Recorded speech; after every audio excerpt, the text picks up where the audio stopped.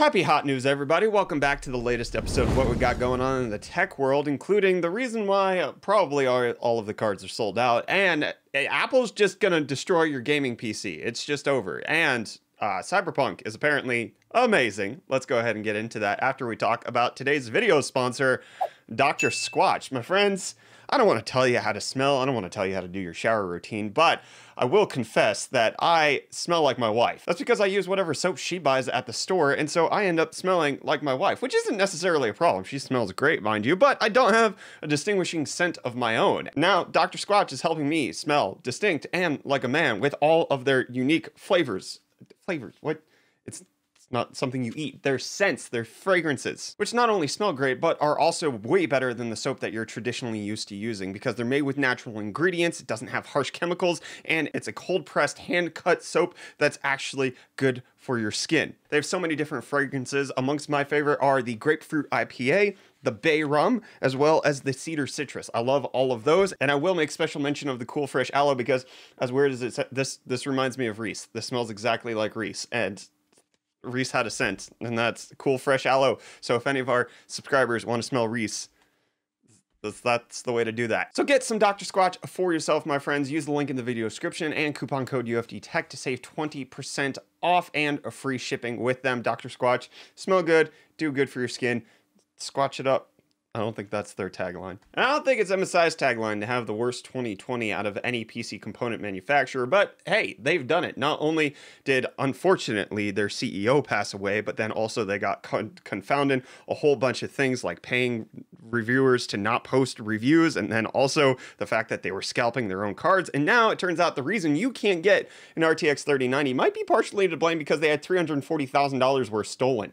Yeah, according to a report, there were 40 crates of RTX 3090s stolen from MSI in China, which at retail value equates to around 220 odd cards, which is insane. If that's not retail value and what their cost is, we could actually be seeing a lot more than 220 cards stolen. So it's a very, very expensive prospect. Obviously, this isn't the reason you couldn't get your hand on a 3090. The reason you couldn't get your hand on a 3090 was because it's way too gosh dang expensive. But apparently one of the reasons why we can't get the new generation of cards is because there's a huge supply issue that's going on with GDDR6, which is causing cards such as the 3070, 3060 Ti, and RX 6000 series from AMD to not be available, and apparently that will not alleviate until sometime in February. So the VRAM is causing a downturn, but apparently this is not as adversely affecting the 3080 and 3090 because GDDR6X isn't the issue, so maybe it's the yields on those cards, and then the VRAM is actually the issue with the RTX 3070 and 3060 Ti. But then that begs the question, did NVIDIA know that it was going to potentially be in short supply? Is that why they launched their cards ahead of time to scoop up all of that stock and reserve it for the GDDR6X and their 3070s just to make sure that they could take it from AMD because AMD took their fabrication facility production at TSMC, and so NVIDIA was like, ha, if you can produce your cards, you can't produce the VRAM, which means you can't sell them to anybody, which means that we get to actually sell all of them. And because there's just a report of NVIDIA having more cards available than AMD, and this is a big deal because NVIDIA and AMD actually ship their boards with VRAM to their board makers if they're using reference cards, so AMD and NVIDIA can't even do that to get third-party cards out into the open, which apparently is happening even more. Today is officially the launch of the RX 6900 XT, allegedly is supposed to be coming out on December 8th. Well, allegedly, because the largest Swiss retailer only received 35 of those cards. Oh, that's just such a bad launch for AMD. This seems to be on par with the amount of cards that they produce for the RX 6800 and 6800 XT, with a lot of retailers saying that they only got a couple at launch. So it just seems like stock issues all around are really bad. But it's a really good time to be wanting to buy an Apple computer because there's a new Bloomberg report who's actually been very good at behind the scenes information on leaking Apple stuff, that Apple is preparing a 32-core Mac Pro M1 chip, which is just going to be insanely fast if they can get that to scale at all if they're high performance cores. They're apparently also developing a 16-core big plus 4 small core version of the M1, which could make the 16-inch MacBook Pro insanely fast. Like, I've been testing out the MacBook Air with the M1 chip, and just in the optimized apps, it is insanely fast. how it's insane how fast a laptop with no cooling fan that doesn't actually get hot can actually smack my 10900K and 3080 PC around in certain applications. It's just Apple's doing some really good stuff with their M1, and to see that they could potentially scale this up with pro versions, this might create an actual problem with PC manufacturers, where it's the software and the just combined integration of the SoC, where Apple is now going to start to pull ahead in ways that we haven't seen before. And apparently Intel's trying to get ahead of that because they're testing a 36-core Ice Lake chip that's supposedly going to go on high-end desktop, because it was found in a Geekbench listing where it was running simultaneously with another chip, so they had 72 cores on an Intel platform, which hasn't been able to happen before. Still not as much as AMD's Epic 64-core ones, but it's getting better. And then we also have some indication of Intel's Rocket Lake performance, which is going to be their 11th gen processors, and it seems like they're essentially going to catch back up to AMD even at sub 5 gigahertz performance at 8 cores. Now, obviously, the big question comes into what's the price going to be? Is Intel going to be able to actually price themselves like an underdog, or are they going to continue in the route that they are, where it's just like, nothing's a problem? What competition? You still buy our stuff at high prices, right? But Intel does get some things right, including integrating features that AMD didn't even think to do, which includes the resizable bar for smart ass memory. ASRock's implementing it on their Z490s as clever ass memory.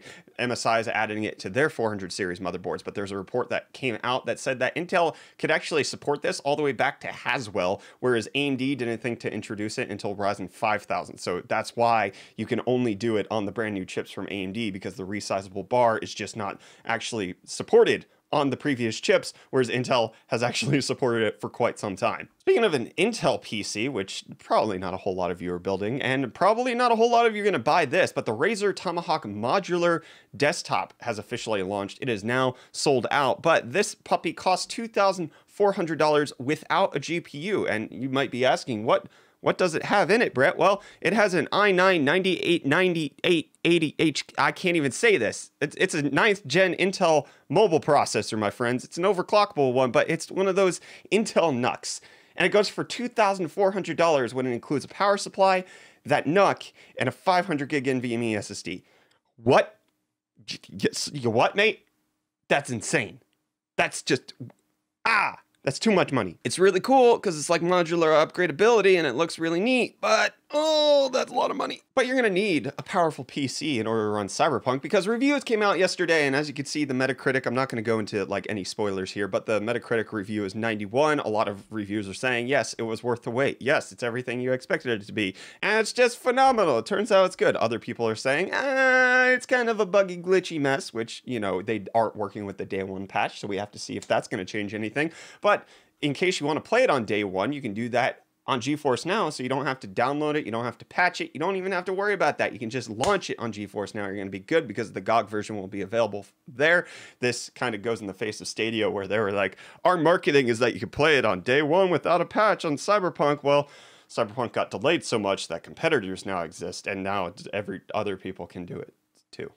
Which you might want to actually use GeForce Now in order to play Cyberpunk, because according to benchmarks that have come out, Cyberpunk's going to be really rough on your PC. Tom's Hardware tested a bunch of different graphics cards, and I'm going to give you just a preview because I'm doing a full video of this over on UFD Tech. But the GTX 1060 6GB at 1080p medium got 37 FPS average. Ow, that hurts. But TikTok doesn't appear to be hurt, because the deadline for it to go away, which was December 4th, came and went, and there's no deal, and nothing's changed, and everything's still fine. There's been like article after article that's come up like at least twice a week, where it's like the US government delayed the TikTok deadline. I don't think TikTok's going away personally. So yeah, the deadline went away and it wasn't extended, and everything's still there. So I'm not going to report on this until there's actually something big going on with TikTok in the future. And there's something big going on with Voyager, which, you know, for a probe that was launched in the 1970s, hot dang, it is still producing some good information. We found out that there's a new shockwave that was detected from the Voyager probes because of coronal mass ejections. And it was something that was theorized by physicists, but now we've actually detected it with the Voyager probes, which is just 250 kilohertz processors on these things. That just Absolute legends. And another legendary space thing, the Japanese Hayabusa 2 probe returned its asteroid sample to Earth on December 6th. It was collected, and now we have asteroid space junk.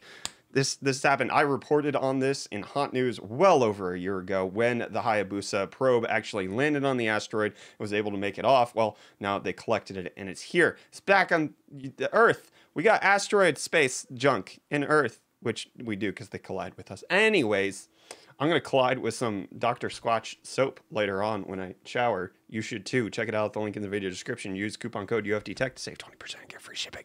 It's worth it. It smells manly. That's exactly what my wife said when I asked her to sniff these. She was like, that smells manlier than what I use. Hot dang does it. Anyways, hot dang, this episode of Hot News is over. Hit the like button if you enjoyed it. Get subscribed to stay up to date on all of the tech news that we do here on the Hot News channel. And I'll see you in the next video. Bye.